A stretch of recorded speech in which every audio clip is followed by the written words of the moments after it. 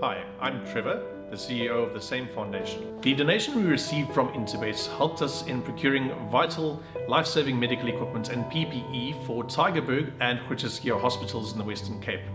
This was while the Western Cape was the epicenter of the pandemic. If you would like to get in touch or assist us in these projects, you can get hold of us on our website, which is www.samefoundation.org.za, Facebook and Instagram or LinkedIn. Race 4 will jump at 14:15. It's over 1,600 meters. www.tabgold.co.za. Pinnacle Stakes. Get the best value when you bet with Tab Gold. Before we give you our selections with the race number 4, we've got interviews lined up for you with trainer Alison Wright and jockey Sipisi Lengwa. Atterhorn is, as you see, coming off a long break. He is going to need a couple more runs to get to the right condition. He's a horse that carries a lot of weight, so it hasn't been easy, and just hoping for a better run. She's been working well, just hoping to settle her and hoping that he'll run a very good race also.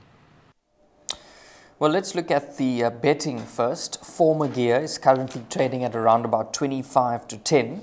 Mucho De Niro at around about 28-10 in the market, and number 1, the Grey King, at 2-1. Just remember, the show is recorded early, so that betting is subject to change. First selection for me, I'm going to go with number 5, Former Gear from the Peter Muscat Yard with Samanga Bling Kumalo aboard. Now, he's partnered this horse on a number of occasions, and he's done well with the son of Karari. And I'm going to be taking a chance here and going narrowly with number 5, Former Gear. I think the form is good, and that last run was eye-catching when drawn 10 out of 11. Was eating up the ground on that occasion to finish 4th, 2.5 lengths behind Imalenzi Yorke Duduma. So that is my first selection, D's. Big respect for number 6, Mucho De Niro, who hasn't raced for 106 days, as well as number 1, the Grey King, who hasn't raced for 85 days. Nevertheless, comes from a powerful stable, so I wouldn't discount their chances. I think your thinking with number 4, Former Gear, could be spot on because the horse enjoys racing fresh. You see that column rest +1, 4 starts, 2 wins. But I think the form line of that last start in that Fever 3 was a cracking good form line to follow. Narina Tragon has come out to win twice, I think winning the King's Cup and the Sledgehammer.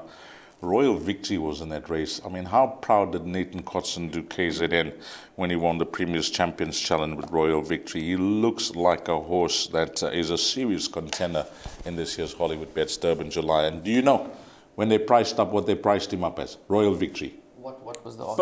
50-1. Unbelievable. 50-1. Nice, short and dramatically in the betting. But from that form line, Champompo, Champizi, Golden Piece have all come out to win. So I think Devon could be on the right horse here off the locals. That could be the pick. But Justin Snate's got Mucho De Niro, you alluded to. I mean, this horse, as a 4-year-old, he's unbeaten. Yeah. 4 from 4. Form has been absolutely outstanding. And the way he's been winning, Devon, he won the Willavington, I think his last start, he won the Premier Trophy.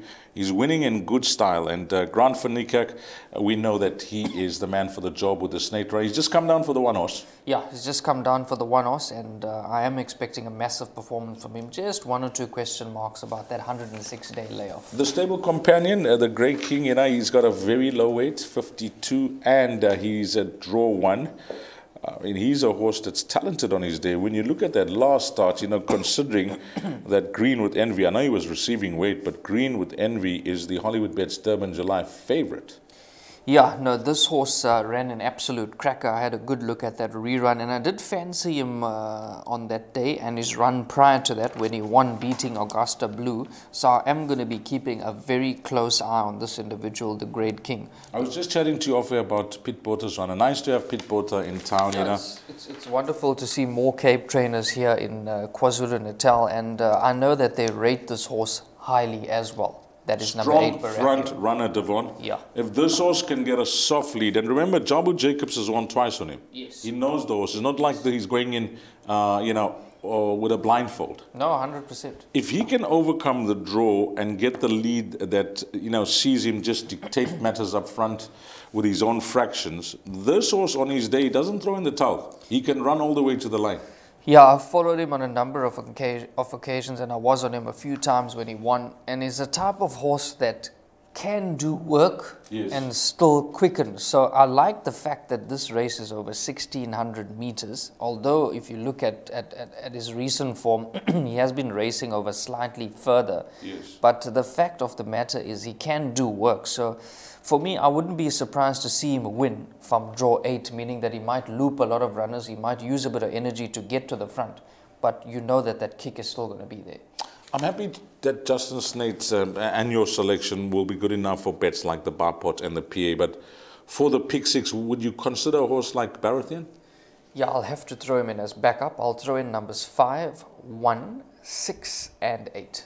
Well, I'm in full agreement with Devon Governor with those numbers. I think those look to be the principles, and we're hoping that 4 runners will be good enough to get us through Jackpot 1, which begins in race number 4. My name is Beston. I live in Cape Town. Also, I do delivery. Interbet helped me to realize my dreams. Now I have my own delivery vehicle, and I'm able to do the removal in and around Cape Town.